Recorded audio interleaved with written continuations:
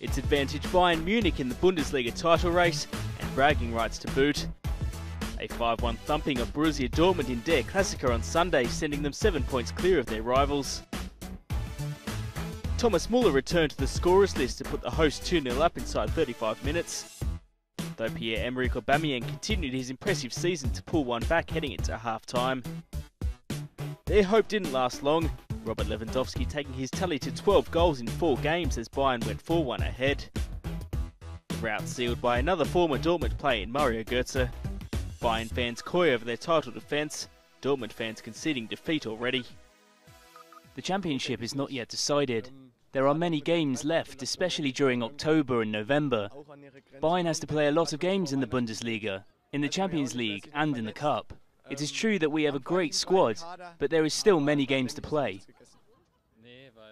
I think the championship is not yet decided. An advantage of 7 points after only 8 games is not big enough to say we are already champions. I think Bayern is the only candidate for the title in Germany. They already beat Wolfsburg and Dortmund, so there is no team left to stop them. I think the championship is already decided.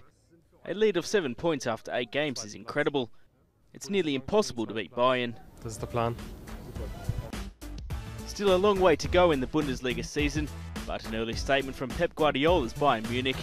Can anyone stop them from claiming a 4th consecutive title?